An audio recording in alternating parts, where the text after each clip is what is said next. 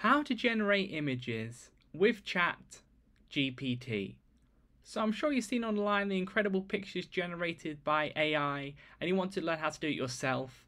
Unfortunately, you can't do it all within ChatGPT. You will need to go to Midjourney for this. So the website is midjourney.com. I recommend logging into your Discord first before you do this, because you will need to click join the beta, and that's actually going to be going on within Discord. So you need to click accept invite there. You might have to log in or create an account if you don't have a Discord already. But once you're on Discord, you want to go to the server. Then you want to make sure you specifically go to one of the newbie servers. Then you can go ahead and paste in the text prompt, which you're going to get from ChatGPT in a second. So what you're going to want to do, the ChatGPT's role within this is creating the text prompt.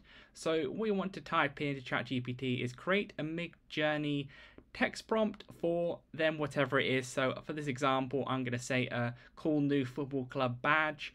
And then you'll see that the AI is going to generate the text prompt for it. So that's the role within it. You're not going to get the picture within here. You're just going to get the text prompt, which you're going to put into the Discord server with Midjourney. So as you can see, it's generated there. All you need to do is go ahead and copy that text prompt there. And then you'll want to paste it within Discord. But before you do that, you want to type in /imagine. And then you go ahead and click that there, and then within this little section here, you want to paste that text prompt, and then just go ahead and click search. Then it will go ahead and generate it for you. It might take a few seconds or a minute, but eventually you'll see there that text prompt has created images for me there.